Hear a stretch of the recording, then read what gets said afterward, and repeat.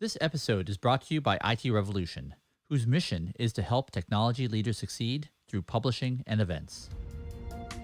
You're listening to the Ideal Cast with Gene Kim, brought to you by IT Revolution. In this second episode of the Ideal Cast, I am so delighted that I have on Elisabeth Hendrickson. She has influenced my thinking so much ever since we met in 2012, when we were both on the programming committee for Jez Humble's FlowCon conference. Holy cow, I have learned so much from her. She is the author of the book Explore It, Reduce Risk and Increase Confidence with Exploratory Testing. This book came out in 2013, and it's a book about technical excellence, mastery, and creating effective feedback loops for everyone. She is a software engineering leader. Most recently, she served as a VP of R&D in charge of Pivotal's big data products. And I was so happy to see the picture of her alongside the other Pivotal executives on the balcony overlooking the New York Stock Exchange when they went public in 2018. Elisabeth is someone who has contributed to our profession for decades. She's helped pioneer a new way to think about achieving quality outcomes and how it hinges upon fast and effective feedback loops. She's a software engineering leader who has ascended the ranks, continually being given larger and tougher problems to solve, and is without doubt a lifelong learner. For all those reasons, it's no surprise that Elisabeth has spoken at the DevOps Enterprise Summit in 2014, 2015, and again in 2018. I had so much fun recording this podcast, and I learned so much too. In fact, this interview crystallized my quest to better understand leadership and how organizations actually work to either create amazing outcomes for all their stakeholders and customers, or how they fail them entirely. In this podcast, we dive deep into the stories she shared with me almost 7 years ago that shaped how I think about DevOps. Things like dev test ratios, the importance of architecture, and the need for leaders to decompose systems well. We talk about the MIT beer game, her own amazing WordCount Simulation, and we recount a conversation we had last year over lunch about how we can work better with people like Sarah, the notorious SVP of retail operations in both the Phoenix Project and the Unicorn Project, who is most certainly the most polarizing character in those books. So without further ado, Elisabeth, I am so delighted to be having this conversation with you. Oh, it's so good to be here. Thank you so much. First off, maybe in your own words, can you introduce yourself and summarize your decades of contributions to this profession? You did an amazing job. I actually hate talking about myself. I will say that I have spent time in just about every facet of software development that there is. And I think in this conversation, we're going to be talking about a bunch of those different facets. So early years, I spent a lot of time in QA and testing. And I think we're going to end up talking about that. And that's really where I got a lot of insight about what wasn't working about the way that most organizations view those roles. And then subsequent years, I spent about 10 years as a consultant. Basically, my job was get on airplanes and help organizations figure out how to build software better. Oftentimes, I was brought in because of that background in QA. And so they would often bring me in to fix, quote unquote, in bunny quotes, fix the QA group. And often I found the QA group was the only group that knew what was going on. And that was not the group that needed to be fixed. That was the group where they were discovering, that was the phase in their software development process where they were discovering the problems. And so my practice morphed more into helping organizations adopt agile practices. And then, what is it now? 8 years ago, I joined Pivotal Labs at the time to help build Cloud Foundry and ended up having a fascinating journey for 7 years at Pivotal before leaving, when Pivotal was acquired by VMware in December of last year. So if we could just talk about QA for a moment. The reason is that you've contributed so much to that space. And I remember when I first met you, when Jez Humble introduced the two of us, my reaction was, oh my gosh, I think I read something of hers before. And I remember finding this paper that I think I filed away in 2003 or 2002. I think there are two papers you and I talked about. Yes. One is Better Testing, Worse Quality. And that's one that I wrote. I was the solo author on that one. And what year was that? I think I wrote it in 2000. 2000, right. It may have been published in 2001, but it's at this point a long time ago. The basic idea behind the paper is taking a diagram of effects look at testing in organizations and uncovering the reason why you can end up investing massively in your QA, basically your independent test group. Most organizations call it a quality assurance group, and end up with worse software. Like, how does that even happen? So that was one paper. And then another paper that you surprised me with at one point by pulling up and saying, this paper, it was a paper about managing the proportion of testers to other developers. And that was co-authored with Kem Kainer and Jennifer Smith-Brock. And that came out of a workshop, the Software Test Managers Roundtable workshop. And both of them were going against the common wisdom at the time. Gene here. Elisabeth just mentioned two papers which I think are truly notable, both of which influenced my thinking over the last decade. I'll put links to both papers in the show notes: Better Testing Worse Quality and Managing the Proportion of Testers to Other Developers. Elisabeth and I talk about that first paper later in this interview, but I want to describe in more details the second paper. It was published in 2001 by Dr. Kern Kainer, Elisabeth Hendrickson, and Jennifer Smith-Brock. At the time, it was a very surprising and maybe even controversial paper because it brought to light some surprising observations. Among other things, it described an exercise done at the Software Test Manager Roundtable, which for years assembled some of the best software QA professionals in the game, no consultants allowed. In this particular exercise, they asked everyone two questions. What was the dev to test ratio for your best projects? And what was the dev to test ratio for your worst projects? The results were not what anyone expected. I asked Elisabeth whether my recollection of this exercise was correct. You got the exercise absolutely 100% right. It's the meeting that led to the paper Managing the Proportion of Testers to Other Developers. Brian Lawrence was facilitating, and he came up with these two questions and passed out sticky notes. And all of us in the room filled out ratio for best and for worst. It was really surprising to me because at that point, one of the things I loved about that community, Steamer and LOS, the Los Altos Workshop on Software Testing, was in that same sort of vein, is you get together practitioners, people who are actually doing the work and got to see the consequences of their decisions, and ask them questions like that. We would tell stories to one another. And that's where I got to feel not alone, because I really oftentimes would see the results of what we were doing in organizations and then compare that with what I was reading about as supposed best practices and kind of feel like, holy snacks, we must be doing it wrong. But that was where, as practitioners, we get together and tell each other stories. And so the outcome of that exercise that you just described was there was no real correlation between the ratio. And at the time, this was in the fall of 2000, at the time, the supposed best practice was a 1-to-1 ratio, because this is what Microsoft had published as like, oh, well, you have to have a 1-to-1 ratio of dev to test. And what we saw in the anecdotal data, because it wasn't, we were surveying 12 people or whatever it was, but what we saw was no correlation for the ratio for best, but across the board, the worst projects had more testers. And so there is something really interesting there, like, okay, why? And as we then told each other stories about it, part of it is that the causality wasn't that the testers were causing the projects to fail, but the projects were already failing. And the organization's answer was to increase the number of testers. It turns out that doesn't work. Right. Go figure. And I remember there was something you told me that went along these lines. It was when everyone knows that there's no one out there who's going to test your software for you, suddenly you end up with like great testing behaviors by everybody, especially developers, right? Like that, is my recollection correct on that? Oh, yeah, absolutely. So in Better Testing Worse Quality, it's not an accident that these things all kind of came out close to the same time, a sort of hot topic at the time. And especially in the organization that I was in, we're really struggling with some stuff. And so Better Testing Worse Quality, our fictional hero, Chuck, who's, let's face it, Chuck is a composite character, but there's a lot of me in our fictional character, Chuck.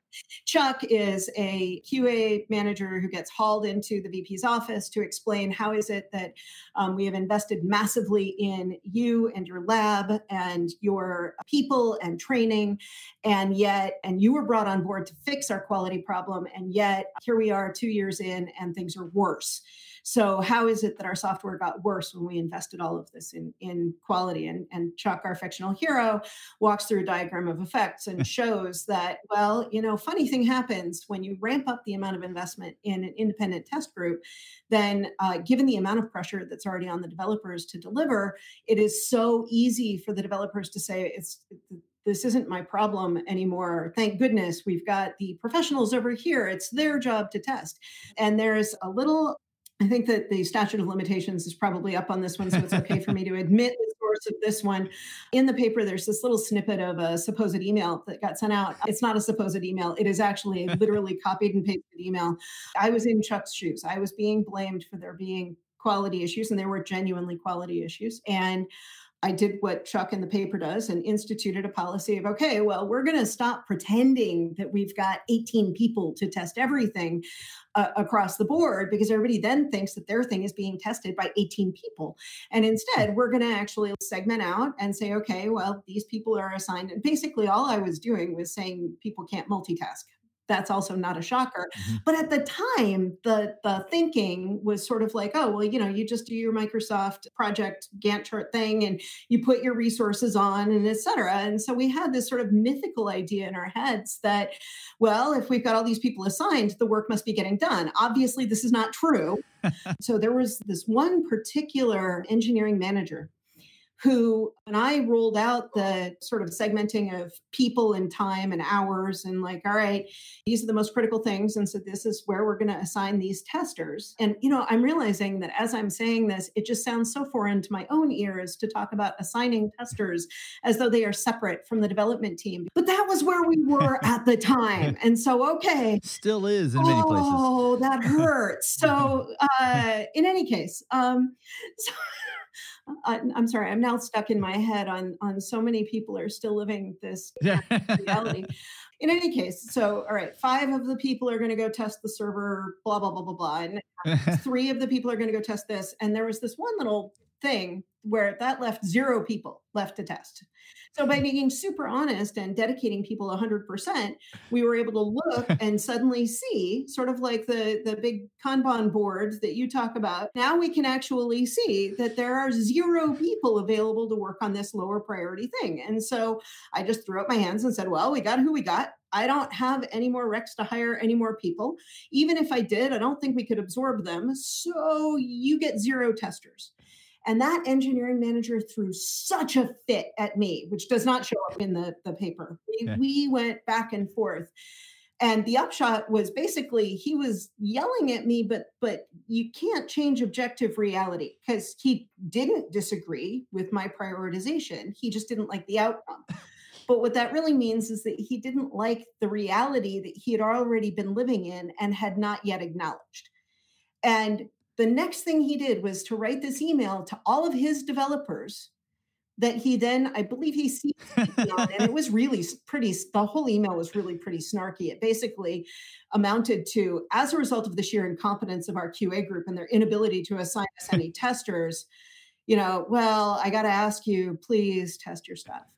Funny thing, the quality went way up because developers realized that there was nobody else. The cavalry was not going to be coming to save them.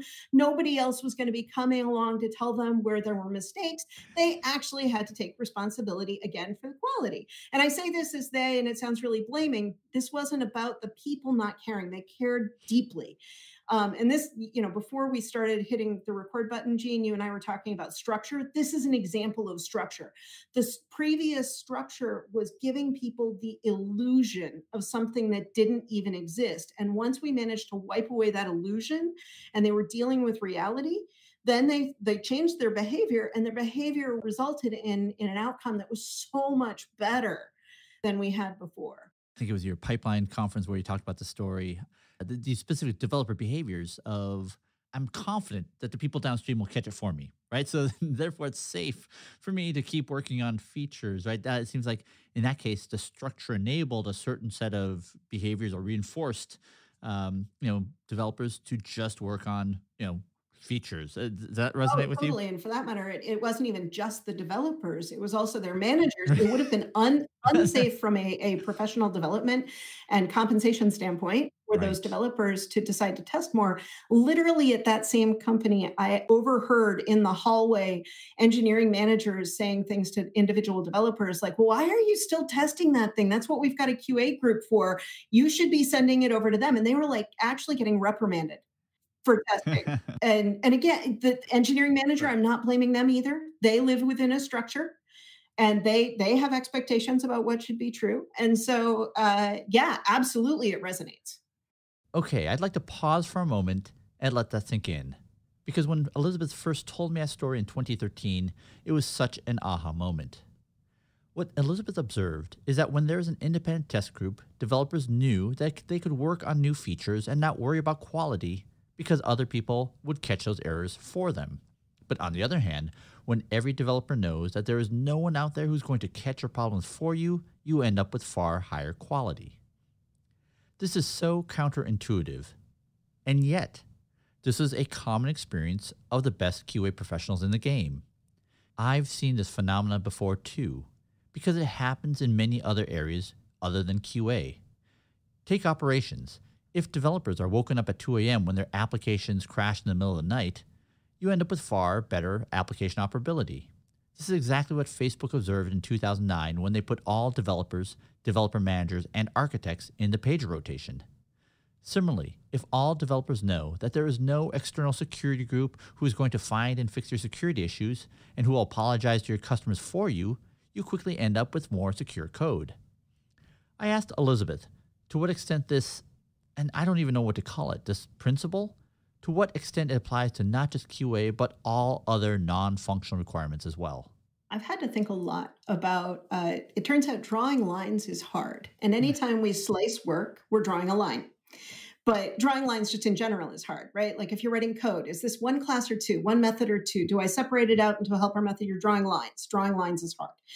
At an organizational level, is this two groups? Is this one group or two? Should there be a sharp line between development or the coders and people doing QA work, or between developers and operations? And in some organizations, they view it as a best practice to have a very, very strong wall, because otherwise, like I've heard way too many times, you can't have the fox watch the hen house. And so there's this belief that if you don't have a strong wall, that you will actually end up with collusion and worse results, which never actually happened in my experience. So it's tremendously ironic. But anyway, you're drawing lines, right? So anytime you're drawing lines, that's a hard thing to do.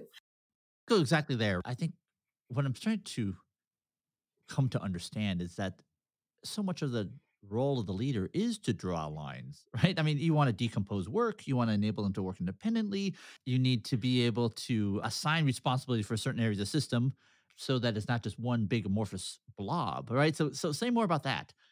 The underlying principle is to slice the work such that the result of the work is actually something that's aligned with a business interest, which comes Yeah. right back to something that you talked about wonderfully in both the Unicorn Project and the Phoenix Project. You can't have a team of 50 people and expect them to be productive. You have to figure out, how do we find the right dividing lines between teams?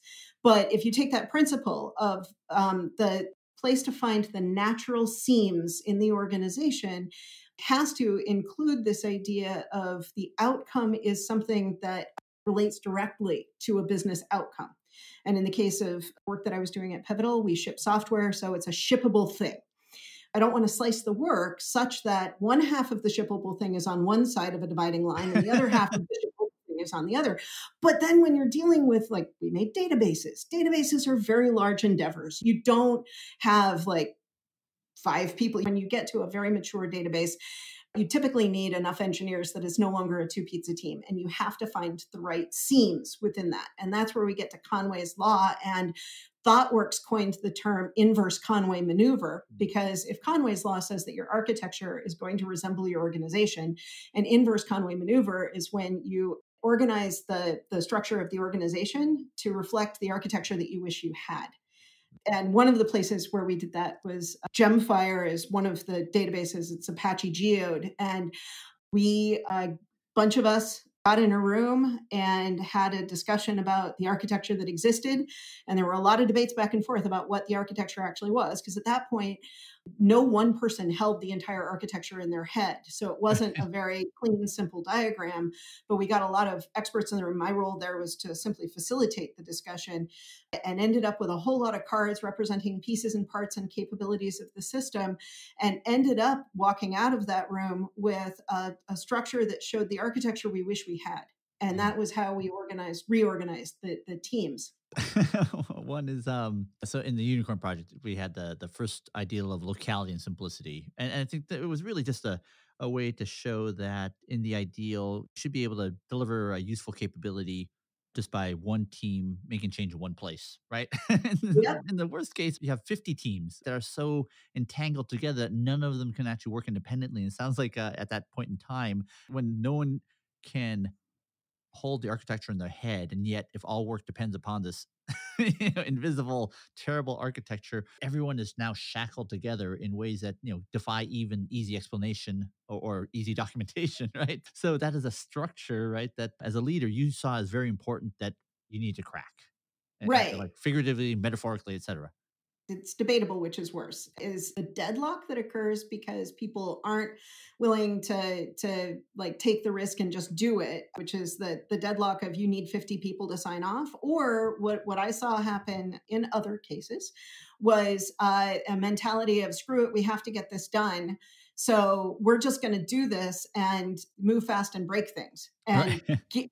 guess what? If you have a super complicated architecture, things break. And my favorite bug that was an example of that involved a setting that in one place in the code specified a number in milliseconds, and in another place in the code specified a number in seconds, but it was representing the same delay.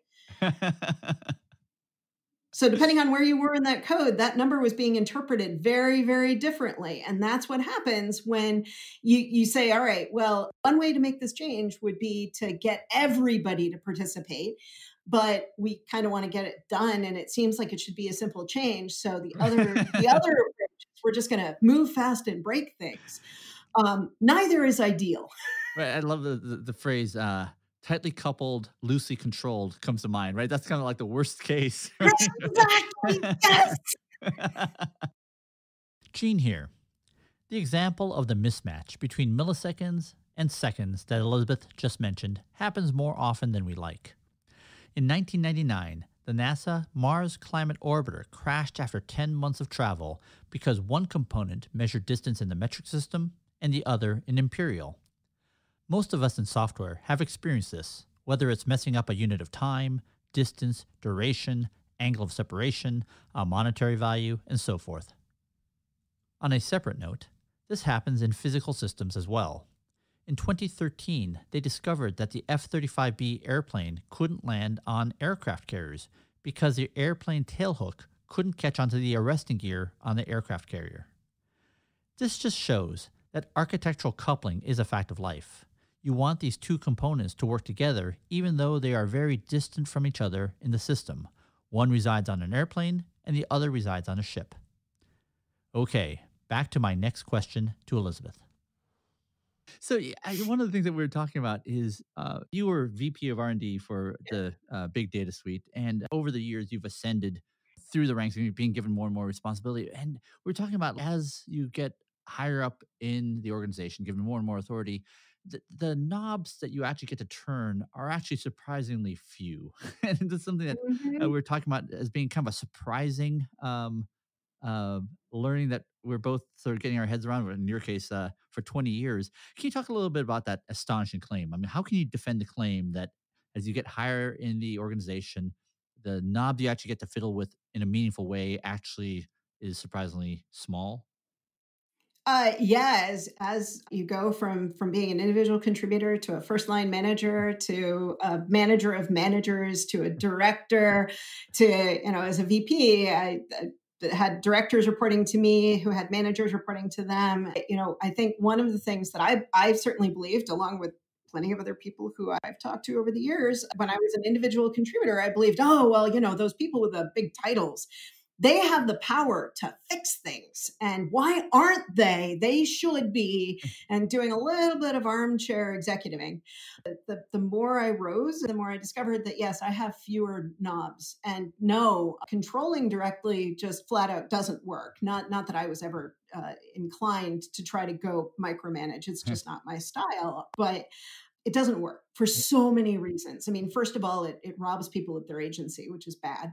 But second of all, you don't have the situational awareness to actually be able to make good decisions about what should change. You can really only talk about outcomes. So the knobs that you have, one is structure, which you talked about, and it's so important. One is coaching, helping your people get better and better as leaders. And so I spent a lot of my time as a VP coaching people to help them learn how to take their hands off knobs that they had no business having their hands on, and instead look at how do we make the right requests to increase visibility, increase flow, empower people, but also give them a sense of really be clear about the outcomes. Because if you just empower a bunch of people and say, go do whatever you think is right, you end up with complete chaos because everybody has a different idea of what the right thing is. Gene here. In this interview, Elisabeth shared with me her mental model of how she views the way organizations work, which has shaped how she's made decisions for nearly 20 years. I was so excited when she told me this, but in order for you to understand why, I'd like to take a moment to step back and describe why I'm doing this podcast. This podcast is part of a quest I am on to better understand leadership and how organizations work, to better understand how and why some organizations create amazing outcomes for all of their stakeholders and their customers, while some seem almost preordained to fail entirely. I am so honored that I get to learn from the people who have created or studied greatness and how they view the world. Later in this podcast series, I interview someone else who has tremendously influenced my thinking, Dr. Steven Spear. He is famous for many things, including writing the most downloaded Harvard Business Review article of all time, which was published in 1999, Decoding the DNA of the Toyota Production System. This was based on his Harvard doctoral dissertation. And in support of that work, he decided to work on the plant floor of a Tier 1 Toyota supplier for 6 months. Since this January, I've been talking with Steve weekly, trying to understand his mental model of the world. Because for years, I've been dazzled by his clarity of thinking and his amazing ability to predict how organizations work, both in the ideal and in reality. To my amazement, he seems to describe organizations using only two constructs. These two constructs are structure and dynamics. Structure is how we organize our teams. Structure also includes the architecture those teams work within, as well as the official, sanctioned ways those teams work together. In other words, the interfaces between those teams. And dynamics is everything else. Dynamics include how signals are transmitted and received by individuals within the defined structure. The notion of signals includes how, where, and how frequently feedback is created and received by teams. It also includes how culture either amplifies signals or can suppress them. For instance, in a culture where it's unsafe to tell bad news, signals can be extinguished entirely. Now that I've explained that, maybe you'll understand why I was so surprised and so excited to learn that Elisabeth's mental model of how the world works is astonishingly close to how Steve views the world. So I asked her to describe further her model of balance, structure, and flow. Sure. Even though I've been thinking about it for 20 years, it's fairly raw in the sense that I haven't tried to explain this, but I have a very similar sort of mental model: balance, structure, flow. And so structure, I think we've kind of talked a lot about structure and the organizational structures and how that affects things. And flow, also I the think, architecture, right? I mean, in your right, case yeah. of Gemfire, it was the architecture prevented, however you organize the teams, from people actually working independently. That's why you cared about it, just to confirm. Yeah, totally. It's the organization of the teams and architecture, as Conway's law states, are inextricably linked. Right. So absolutely structure it for all dimensions of what we might mean by structure, but structure by itself, that's a snapshot in time. Yes. And you're not actually seeing the outcomes, which gets to flow, which of course it's in the second of the 5 ideals. Flow is absolutely essential.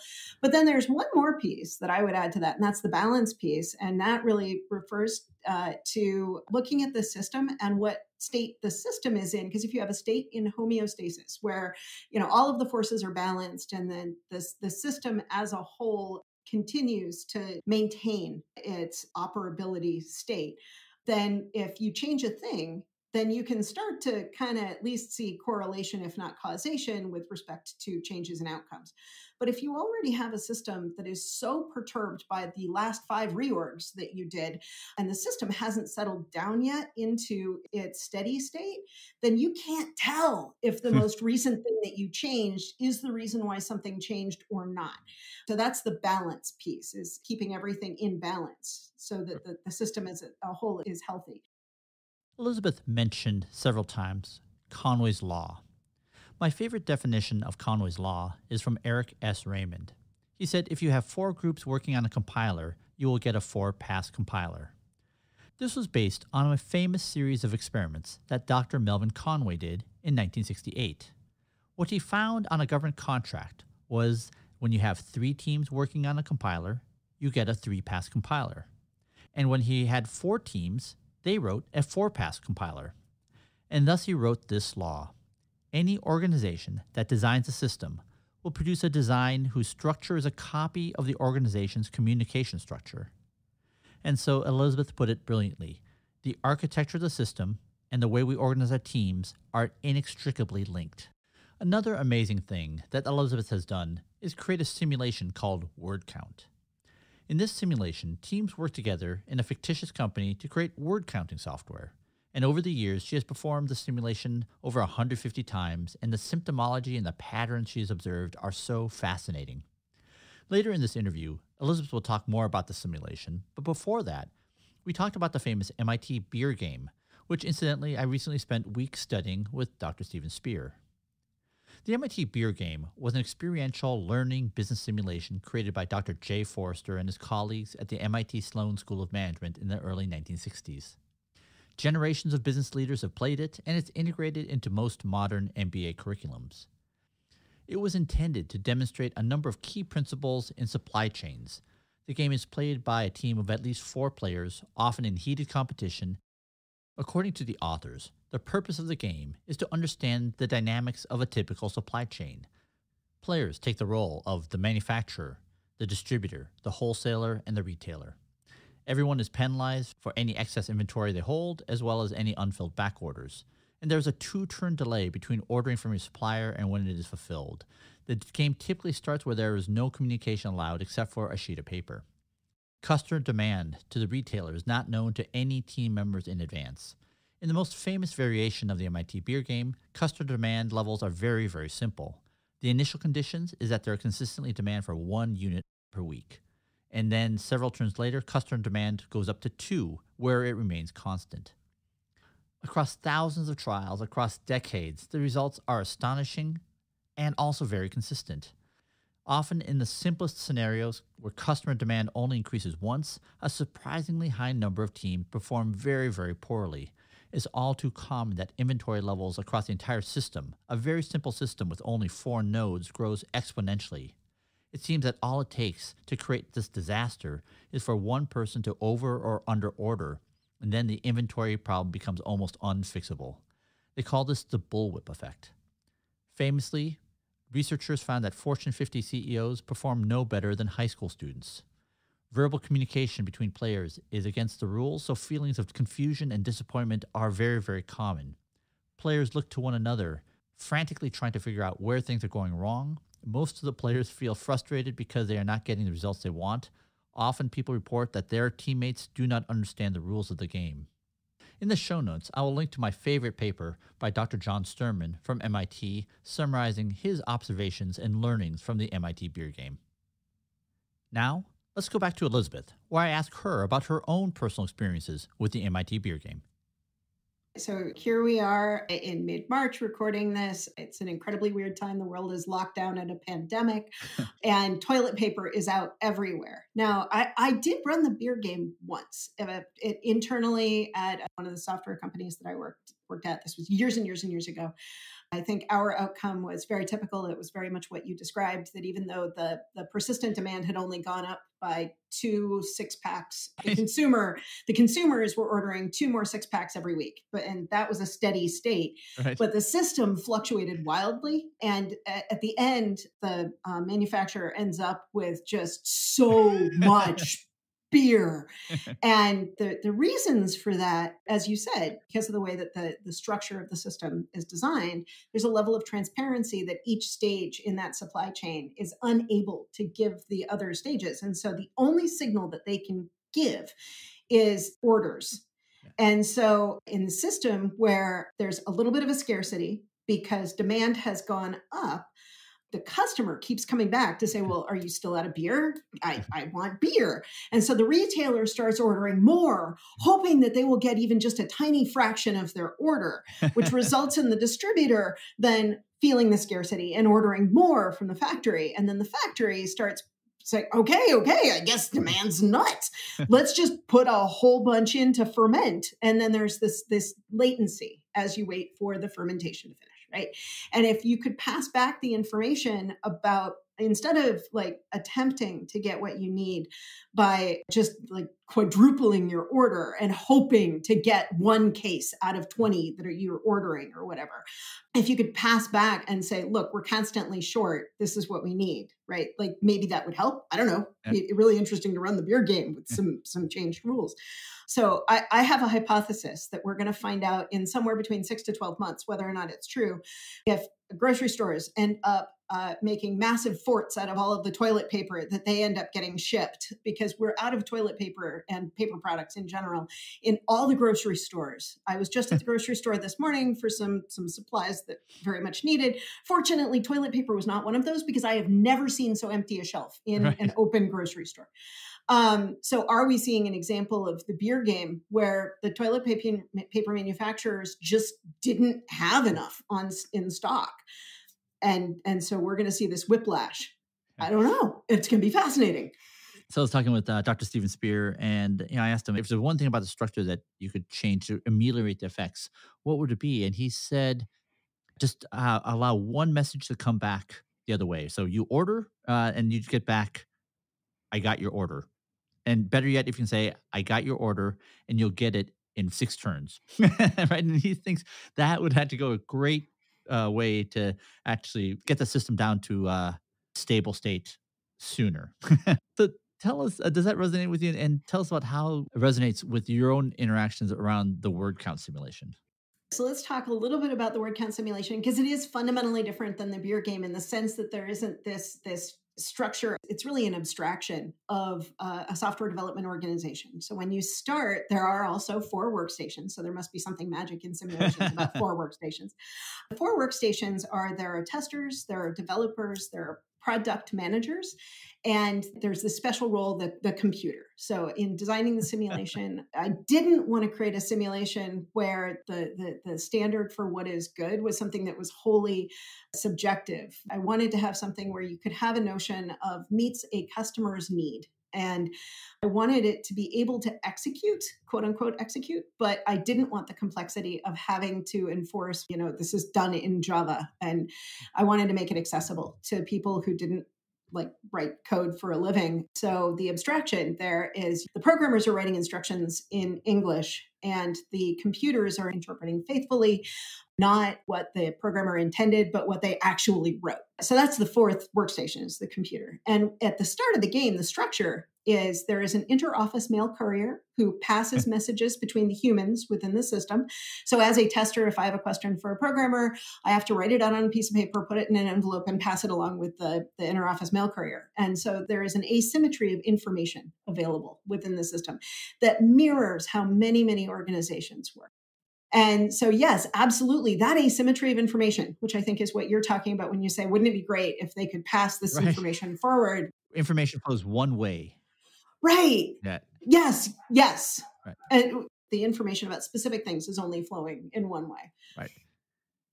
Often information, so the word count simulation is so rich. At this point, I've run it over 150 times myself. Other people have also run their variations on this thing. And each time is different, and yet there are patterns that are very similar. And one of the common things that happens is even though there is a mechanism for getting information between the humans in the organization, they don't use it frequently. Frequently in round one, nobody actually communicates in any way with any of the other groups. I once had an interoffice mail courier who was so concerned at the start of the simulation, based on the structure, so concerned that they were going to be overwhelmed and running between tables, they recruited themselves a helper. And so there were two of them. And the two of them were asked to pass exactly 0 messages for the entire first round of working. Nobody pulled their head up out of their own work long enough to think about communicating with any of the other groups. So the product managers sent 0 messages to the developers or the testers, asked 0 questions. And similarly with the developers and the testers, amazing. But I mean, just to sort of process that. So as a leader of this organization, you might be thinking you actually want these teams working together to achieve a common objective. And so if you don't see any communications, one might be a little bit concerned, right? is that the aha moment? So for me, the aha moment was realizing the extent to which people get so wrapped up in what's in front of them that they forget to take a step back and look at the whole system and look at the outcomes that the system is trying to achieve. There's actually no leader in the word count simulation. Right. But I have had, so sometimes leaders, when I've run this, sometimes the leaders in the organization will take the role of observer, which is another role that is available. And I actually had 2 occasions out of the 150 where the leader walking around with me and observing and surveying the efforts of everyone. 2 times the leader said to me, "Oh, isn't this great? It's so quiet in here.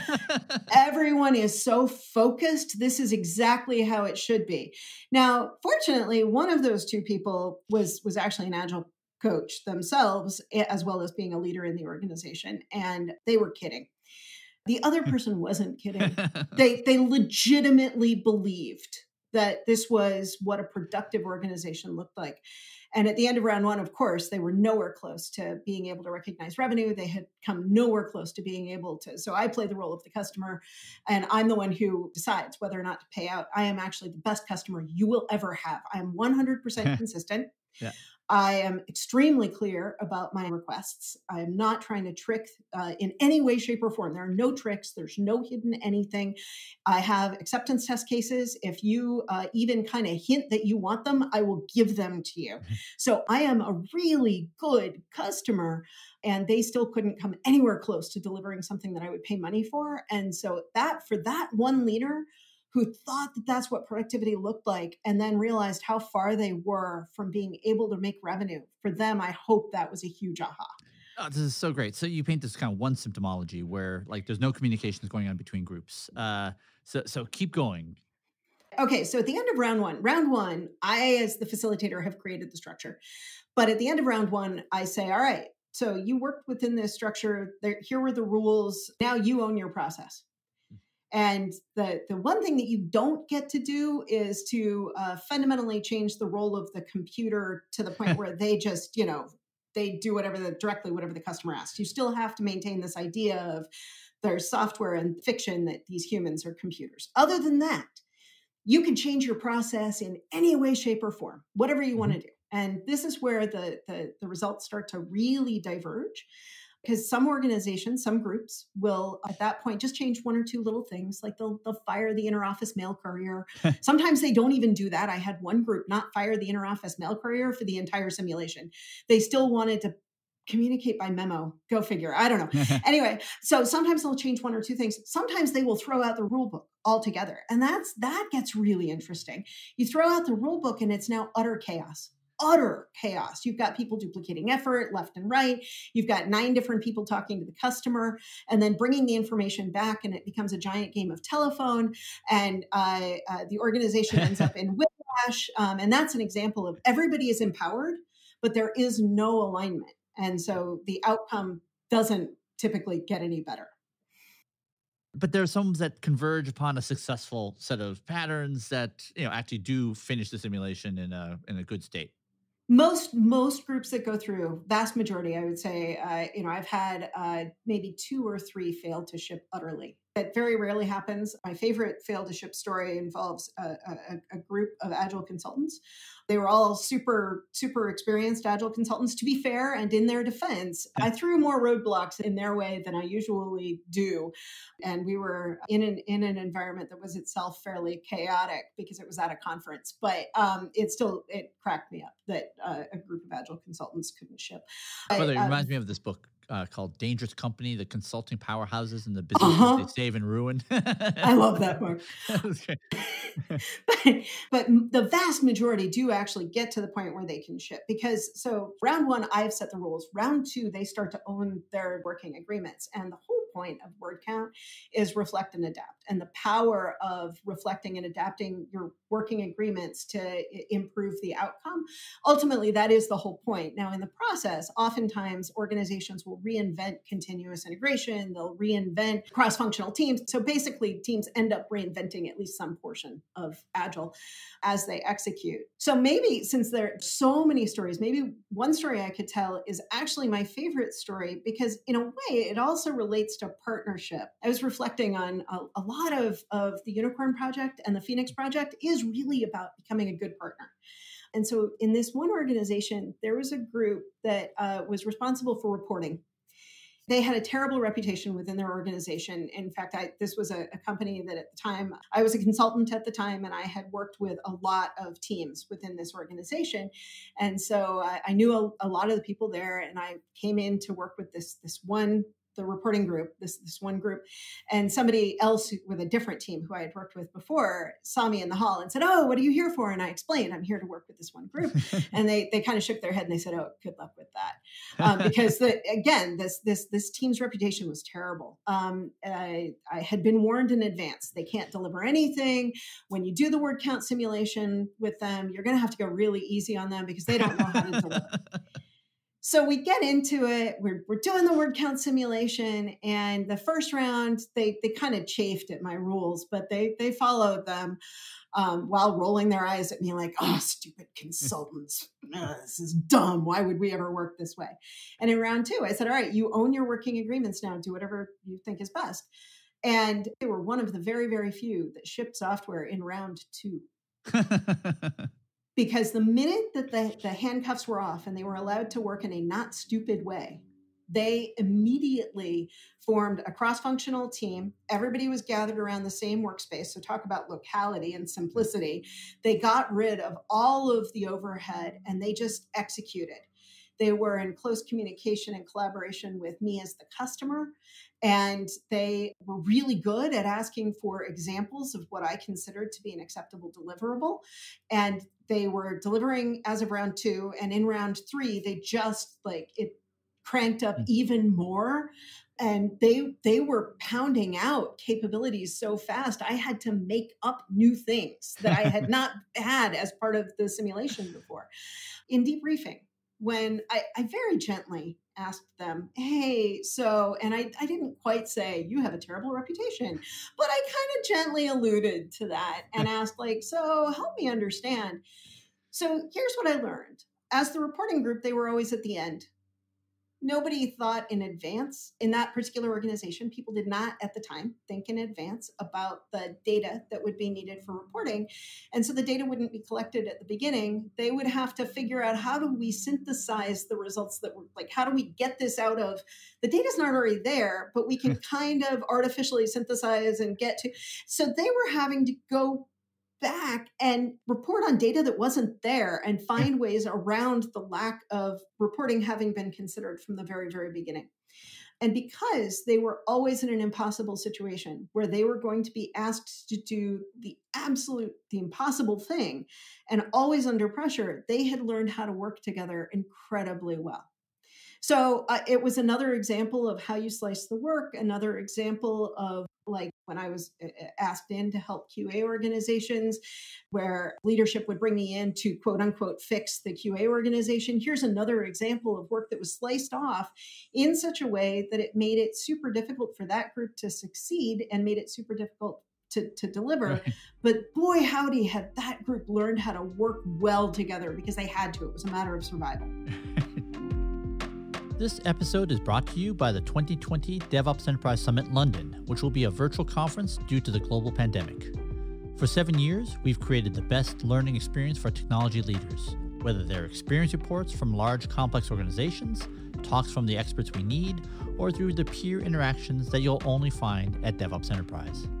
At the time of this recording, I'm busy pre-recording all of the exciting speakers for the conference. I'm so excited at the amazing speakers we've got lined up for you. Some of the exciting experience reports include executives from Adidas, Swiss Re, Nationwide Building Society, Maersk, CSG, Siemens, and so many more. Also speaking is Coates, which manufactures fibers and threads, which was founded in the year 1755. I'm also so excited that we have speaking Peter Moore, who you heard in episode 1 of this podcast, teaching us about Zone to Win, David Crossman, a co-author of the book Team of Teams, Dr. Carlotta Perez, who you've heard me quote so often in the last few years, and John Allspaw, who helped form the DevOps movement. I'm super excited about the high learning and networking event that we've created for you, which I'm hoping will be an incredibly valuable and fun way to learn, so different than the endless video conference calls we've all been stuck in for weeks. To register, go to events.itrevolution.com. You almost seem to minimize it, and yet it seems like you're actually suggesting the opposite, that as a leader, your job is to draw lines well. But to draw lines poorly leads to horrendous outcomes. As a leader, structure, drawing those lines is one of a very few number of things you can actually directly control. Can you just maybe defend that claim? Because it sounds so ridiculous, because right, as a leader you have all the power. Right? You can tell anyone what to do. Can you just take a moment to defend that claim that drawing those lines well is one of the few things that leaders can control and need to do well? So, how do I explain this? I'm remembering a moment in the Phoenix project where Bill knows that if they do this deployment of the Phoenix project, it is going to go very badly. And he sends this note, and the word comes back from Steve, right? Yeah. Steve and Sarah, no, you can't delay. You absolutely must. And so this is an example. And in fact, I think Steve has an epiphany as a result of then they do the deployment, things go terribly. It's exactly what Bill said would happen. And then Steve chews him out up one side and down the other for having screwed up. And Bill's like, yo, bud, I told you exactly what would happen. So, right? I told you what would happen. And then Steve gets really upset with the I told you so. And like, you have to be more productive than just tell me I told you so. You've got an attitude problem.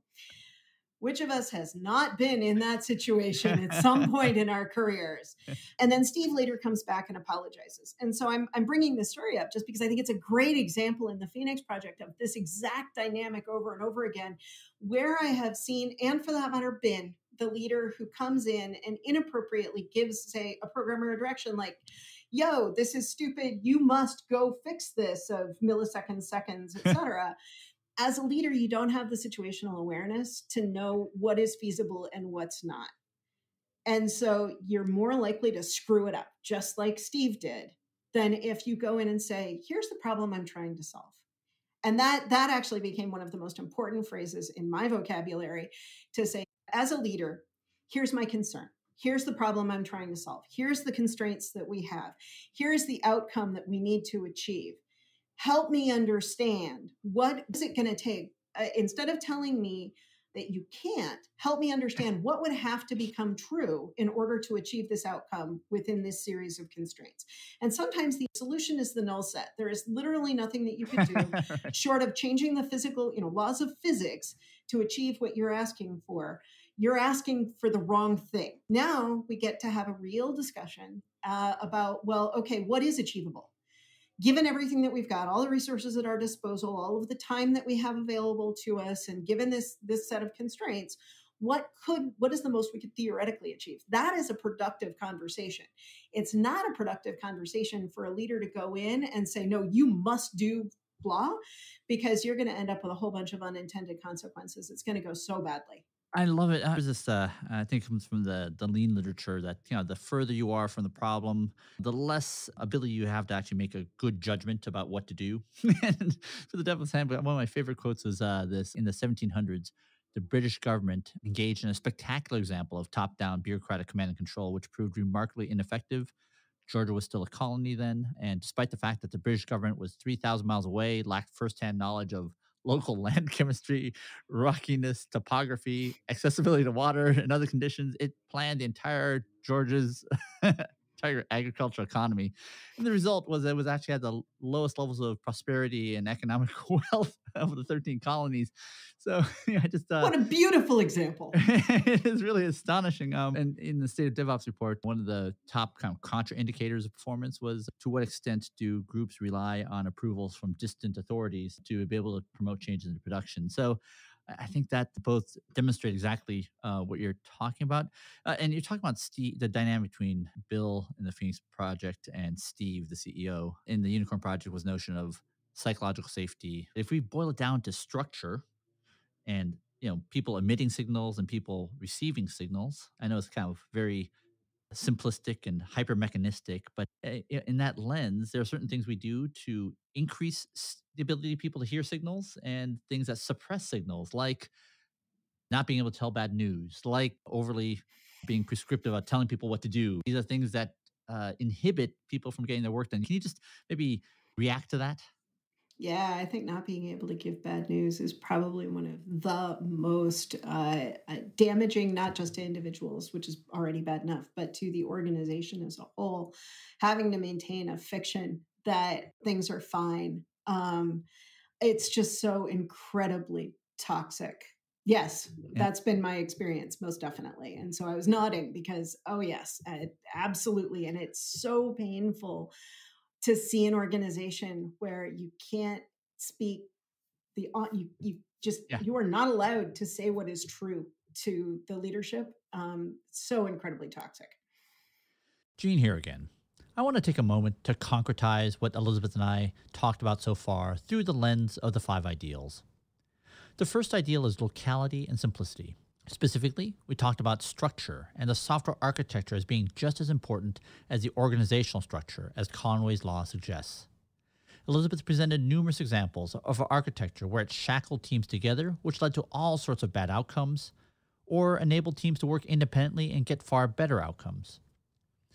And the fourth ideal is psychological safety. We just talked about how important it is that leaders create an environment where it is safe to tell bad news. While writing the Unicorn Project, it was so rewarding to revisit the work of what Google did to understand what made great teams great. In Project Oxygen and later Project Aristotle, they set out on a multi-year research project to understand what made great teams great. Year after year, the top factor they identified as predicting great teams was psychological safety, as measured by to what degree do members on a team feel safe to say what they really think and to take risks without fear of ridicule, embarrassment, or being punished. This factor ranked higher than dependability, structure and clarity, meaning of work, and impact of work. And the fifth ideal is about customer focus. This was a topic discussed in episode 1 with Dr. McKirsten and Peter Moore. Specifically, one piece of advice that Peter Moore gave was that you must never talk like a cost center, because otherwise you'll be treated like one. Because profit centers are what get more funding. We joke that in a profit center, you can always get more budget. You need $5 million, just ask, and they'll be able to find the money somehow. But in cost centers, the mission is to do more with less, and therefore you get your budget cut 3% every year. QA, and for that matter, information security, are often seen as a cost center, as opposed to development, which is typically viewed as part of a profit center. I asked Elisabeth, what advice would you give to people who are stuck in a cost center? And I want to ask her about her experiences when she was feeling like she was stuck in a cost center herself. So in terms of being in a profit center versus a cost center, you're right. I have spent the vast majority of my career in R&D in mostly enterprise software companies, but software companies where the product that we sold was the software that the group that I was with built. And that is a very different feeling than being part of a cost center. But I did spend 1 year in an IT organization. So it's a very small amount of time, and I only got a sort of keyhole view into what the world feels like, but it left an indelible impression on me. And the other thing is that because so much of my early career was spent as part of a QA organization or running a QA organization, QA at the time was treated very much like a cost center. Like some of the justification that I would have with the executive leadership at the companies that I was with was, well, what's the ROI on our testing, which is how I ended up in my fictional character Chuck's shoes, being, hauled in front of the VP to justify the spend in my organization. And I would say that in those cases, it really is an issue of drawing the lines in the wrong place. And I think that the Phoenix Project does a great, and the Unicorn Project both do a great job of illustrating the extent to which IT is so strategically critical, especially these days. It comes back to, was it Mark Andreessen who said software is eating the world? And even if you don't think you're a software company, you are now, congratulations, you're now a software company. That wasn't necessarily true when I was part of an IT organization, because that was many, many, many years ago. But it certainly is absolutely 100% true today. And so as we think about it, comes back to drawing lines. And so at the executive staff level, and for that matter, at the board level, I really think it's the wrong framing to think about anything that is strategically critical to the company, to think about it as a cost center. Even the stuff I would question if even the stuff that we don't think is strategically critical to the company, to think of it as a cost center, I still think it's the wrong framing, because you end up with these inefficiencies. And the irony is it costs far more than it would if you didn't draw the lines that way. Tremendous irony. I think it was Chris O'Malley, the CEO of the famously resurgent mainframe vendor CompuWare. He said, there's no active investment you can do these days that doesn't involve software. In fact, in the previous episode, Mick and Peter said that if you have that cost center, you're almost guaranteed to get the wrong outcomes, because the customer is just not even in that, is not even in the picture, right? It's not in the Gantt chart. It's not in the rank order list of things that you'll never get around to. Does that resonate with you? Totally resonates. Totally resonates to me. And yet a lot of the Unicorn Project is about fixing the build system. And the build system is not something that customers see directly. And at the same time, if your build system is as messed up as the one that Maxine found when she gets into the Unicorn Project, right, then you can't ship software. And so if you don't view your build system as part of the necessary mechanisms by which you ship product and make it, one of the things that I did was to take that notion of toolsmiths who are release engineering, and that's where we put our best engineers. And the cost center mentality says, no, you find the cheapest, the cheapest labor force you can. But that is the most expensive thing that you can do, because you won't be able to build the software. Oh my gosh. Yeah. One of the things I found so delightful in the Unicorn Project is just kind of contrasting that, right? Like you just said, you put your best engineers on the infrastructure that developers use in their daily work, because it creates that necessary feedback loop that's fast, so people can get feedback on the daily work. And it's all too common, not in just cost centers, right? In many development shops as well, right? They'll put their most junior engineers on the build systems, right? You have the best engineers on features, second best engineers on the back end APIs, and the worst engineers and the summer interns on the build systems, which is, I'll admit, is the way we did at Tripwire back in 2007, which did not treat us so well. I was going to ask, how did it work? No, it was terrible, because we were able to integrate code within a week, always, right? During the merge process. So that was in 2006. Our cruise control server went down, and like I was part of the people like, it's fine, right? And a year and a half later, our code merges don't take 1 week, it takes 6 weeks. Right? And so absolutely, that was one of the critical reasons that we de-emphasized, builds.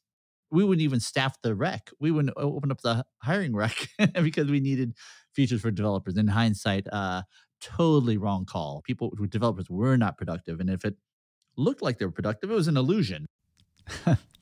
I'm interrupting myself here because, wow, it is still so funny and painful to hear that story. I want to take a moment to clarify exactly what happened back then. Honestly, I can't remember what year it was exactly, but 2006 sounds about right. This was when our cruise control build server went down, and we didn't replace it for years. And as a result, developers no longer had daily feedback on their work. We no longer had a build server to tell us when a developer made a change that broke the build. Instead, we only got feedback between teams when we merged the code at the end of the project, which went from taking only 1 week to do to taking 6 weeks to get everything integrated back together again. So we went from shipping new releases once every 9 months to once every 1.5 years because the integration and release process were just so painful we had to do them less frequently. And as a result, customers had to wait sometimes 1.5 years or 3 years to get the features that they were asking us for. The funny thing is, for years, people in development lobbied to get a build manager position created, but we never did.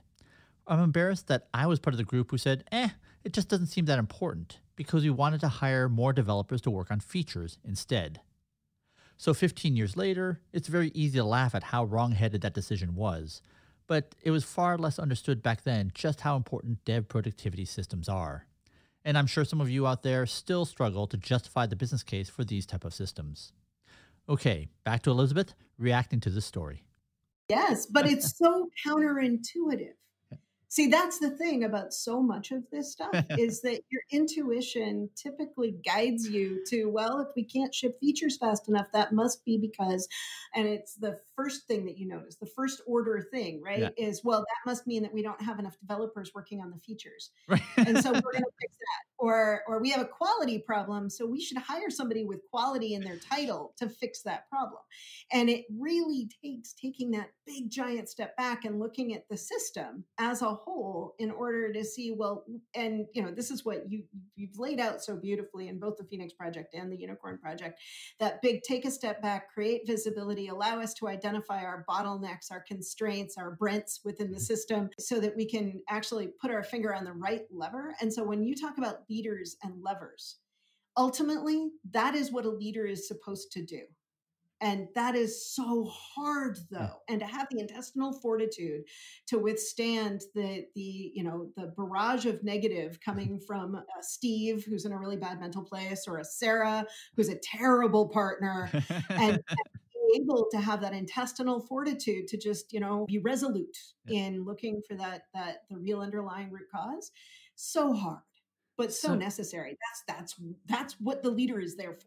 Right, and use words, the leader's there to give the context and then to communicate, but also to guide and eliminate obstacles, remove obstacles, right? You're there to enable those teams.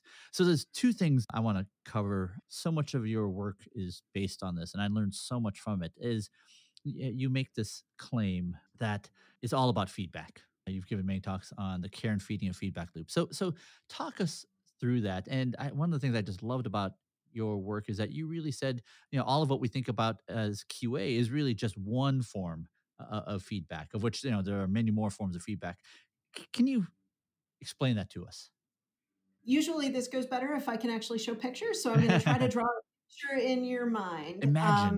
Imagine as we start working on a given thing, whatever the thing is, we've identified that there is a need out there, some reason why we're doing the thing. We have some business motivation, presumably, to do the thing, some objective that we want to achieve. And we start to plan to do the thing. And in a traditional waterfall-y kind of project where we've got a planning phase and then an implementation phase and then a testing phase, and then we're going to release to customers.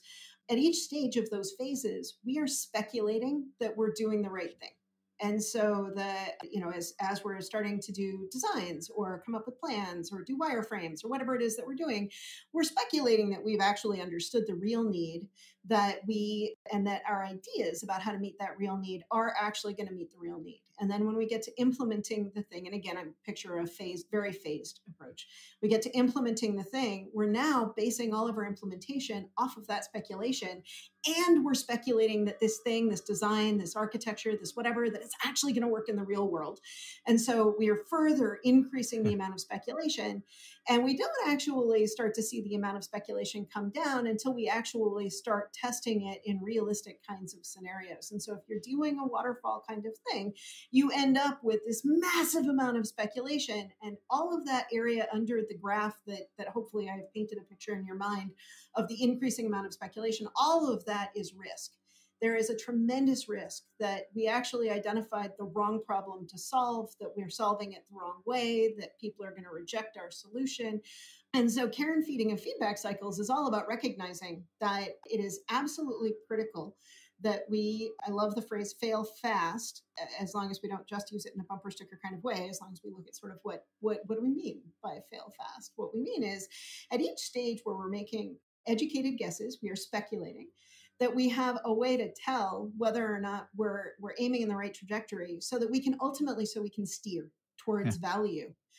Coming back to the role of a leader, this is also what leaders do. They steer towards value, obviously in collaboration with the whole team. It's not something, they don't climb the mountain and come back down with answers, but they have the responsibility. Leaders have the responsibility of taking the decisions necessary in order to help steer towards value. So feedback cycles, the independent test group that I don't believe in independent test groups anymore, but that is one example of feedback from an independent group, from a group that wasn't part of building the software. By the time, I don't believe in it, because by the time you get there, you have speculated too much, and it's usually too late in the cycle for bad news. And then we start running into the psychological safety issue, where if that QA group finds a whole bunch of issues, you end up with that moment in time, like in the Phoenix project, where it's just not safe to say this is going to be an absolute flipping disaster. So you want to bring that feedback cycle in closer. And so that means that part of lean startup, build, measure, learn in as tight feedback loops as you possibly can, because you want to be checking your assumptions about the market or your customers or whatever. As a developer, I have an intention to do a thing. Did I actually do the thing that I intended to do? As a product manager, I had an intention for us to build something. Does the resulting solution actually do what I asked for? So all of these are examples of feedback cycles. And there's obviously more. Oh, and what I find remarkable, and I think Jez Humble, co-author of the DevOps Handbook, co-author of the amazing book Continuous Delivery, he said one of the biggest surprises and learnings for him co-writing Lean Enterprise was that same sort of discovery process that we find in Lean Startup is exactly what you find in process improvement. That one tinkers with the process, but we must continually monitor and learn and adapt, just like in the WordCount simulation, which I thought Yep. was a wonderful unifying construct that says, regardless of where we are in the technology value stream, or in trying to serve our customers, or trying to improve how our organization works, it is all about experimentation and learning. All of that requires fast feedback, fast and effective feedback. Yes, absolutely. Faster you can get the feedback, the more turns of the crank you get for any given unit of calendar time. Oh, awesome. All right. So let's go to the topic that we talked about at lunch that got me so excited, that actually, in some, one can argue that actually led to the creation of this entire podcast, which is Sarah. So you asked me over lunch a question that I had never actually heard before or even pondered. And it was so startling that I was actually taken aback. I think I just burst out laughing, and I couldn't even formulate a response for many moments. And so the question you asked was, "What is Sarah's background?" So Sarah, of course, is one of the more polarizing characters in the Phoenix Project. She's the SVP of Retail Operations, and of course, she returns in the Unicorn Project with powerful new allies. And the reason why I laughed was because if you look, I have a Scrivener document that I actually built out, kind of a UX persona document for every one of the major characters. I built out their resumes. For the primary characters, I wrote out Q&As just to kind of experiment with voice and just kind of help frame and create that character. But I tell you, in all honesty, I did not do that at all with Sarah. So when you asked me what is Sarah's background, I had no clue. Oh, that's great. And for someone who's so essential a character, it was astonishing and startling. And so the comment I've made to you was that, wow, yeah, that kind of demonstrates to me that, she was actually kind of a caricature. She was kind of a caricature villain. But of course, she's based on someone that I had to work with in my career, and scarred me in many ways. In fact, in some ways, it actually enabled the frustration and anger that leads one to actually write a book for the Phoenix Project. So I asked for some time to think about, what is Sarah's background? And here's what I came up with. I think, in fact, this is what we came up with together, right? We think that she's obviously very good at what she does, without a doubt, right? And she doesn't, you don't ascend to that rank without being competent. I always thought that she probably came from a mergers and acquisition background where that does tend to attract a certain group of ambitious people that you treat people as kind of fungible, right? You buy them for, X and then you reduce their cost to Y and you suddenly end up with a very profitable operation. And when it doesn't work, well, win some, lose some. If you want to make omelets, you got to break a couple eggs, to get more concrete. I think, she's probably a great merchandiser, right? She definitely understands that space, and which is why that she's, been so successful in retail organizations. You asked this great question of like, we were trying to dream up what's on her bookshelf, which I thought was such a great exercise because I couldn't think of very many. The one that did come to my mind was Who Moved My Cheese? Right. And I think I had a visceral reaction at that because I actually absolutely loathe that book. Right. She probably loves giving out that book. She probably has a whole shelf of Who Moves My Cheese. Here, let me patronizingly show you that how Right. you could be a better manager. Exactly. And maybe just to conclude the thinking I've done on it, right, which is, I think she probably has a knack for strategy, but it's probably in her performance reviews, she is consistently in the bottom 25% of, people leaders, right? She's viewed as a terrible leader of people. So I think most of us have had to work with a Sarah, sometimes in cooperation, sometimes in competition. Can you just reflect on what it, maybe let's talk about it in the third person. I hear you have a friend who's worked with Sarahs. What would this person say about having worked with Sarahs in the past? I think that you kind of nailed it with some of the descriptions of Sarah, like the fact that she's hyper competent, but empathy not there. We had core values at Pivotal, one of which was be kind. Mm. She would just roll her eyes at that like fluffy hippie group hug crap. I'm not here to be nice. I'm here to win. I'm here to win, All right? I'm not here to right. be nice, and that suggests that she would confuse nice and kind and hate. That those three things would, as far as she's concerned, be in the same bucket. And so working with Sarah would be a very dehumanizing experience. And I think she is described as being condescending or patronizing. I can't remember which, but in one of the books. But she is also described as being hyper competent. I will confess that although I come from a very different background than what you described for Sarah, in my very, very early years, I suspect that I probably came across a little Sarah-ish to some people because I was very focused on being competent and growing my competence and being known for being competent. And I had no patience. In fact, I still somewhere in my files have a performance review from approximately 1995 that says does not tolerate fools gladly. And I didn't understand why that was in the negative. So I think one of the reasons I was asking about questions is that although, Sarah's behavior is unacceptable. I'm not in any way trying to actually defend her actions. I was curious about her as a character, as a person, because I think that she is redeemable. I think she just doesn't know how to partner and she needs some coaching. Yeah. In fact, it was based on your advice. It led to the change in the last scene, right? Where Maxine actually goes out to lunch with Sarah. And I think the phrase was, it wasn't what she expected and is maybe looking forward to her next meeting, which was that little sliver, that little crack in the door for redemption. There are valid reasons why we might have helped create Sarah's, right? She's been burned by technology before, right? She has learned Mhm. that you must hold these, I'm trying to self-censor myself. You must hold these bastards accountable, otherwise they will walk all over you, right? And Well, and you're she's not wrong, right? right, exactly. I have seen instances where technologists get so excited about technology, they completely lose sight of the business outcomes.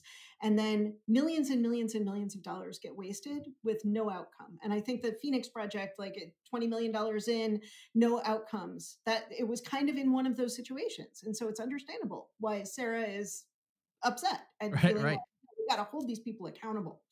In fact, maybe just to kind of go where it's more provocative and controversial. In the Unicorn Project, the CI system, the continuous integration service, turns into this endless sinkhole of the best people, right? And it's like that's actually not a core competency of the organization. maybe we should like get a real vendor in here so we can actually hold them accountable, right? And release our best people, for other critical things to enable the organization. Yeah, because that's about slicing the work, right? Yeah. It is so tempting. And if you're Sarah and you are hyper focused on being competent and winning and not on the people, and you don't see things as a system, you see things in a very transactional kind of way, like that M&A background, right? Then your twitch is going to be, oh, well, then we should go get a real vendor so that we have a single throat to choke Right. on this. And oh boy, have I heard that the single throat to choke just too much. But the tremendous irony, and this is where partnership is so important, because it's actually going to backfire. It's going to backfire spectacularly. And so the only way out of the mess is to have that strong partnership where she can be super focused on what she's good at, which is that business context and understanding where we have to get to, and have here's my concern, here's the outcome we need, how can we get there, and have that strong partnership relationship. Part of that's her, but also part of that is the IT organization has to be willing to partner with her. And it's so interesting to me how Sarah is vilified from the very moment that she enters the first scene. And so that partnership becomes impossible, right? Because if the IT organization only sees her in a negative light, then they're not going to be good partners. Wow. I thought that was so amazing. Elisabeth talked about how if one side refuses to work together with the other, they can never really be a good partner. This gave me pause because it reminded me of some very unhealthy outsourcing patterns I've seen in my career. Top of them is the practice of let's give all our dev work to one outsourcing partner, and then give all our QA work to another outsourcing partner to keep the first one accountable, and then give all our ops work to yet another outsourcing partner because why not? And then if that weren't bad enough, to make sure that the fox isn't guarding the henhouse, let's make sure to give information security to yet another outsourcing partner. For all the reasons that Elisabeth described earlier, this is probably one of the worst ways to divide up work, because no one group can get anything done independently, and even the smallest unit of work has to transit across 3 or 4 different outsourcers.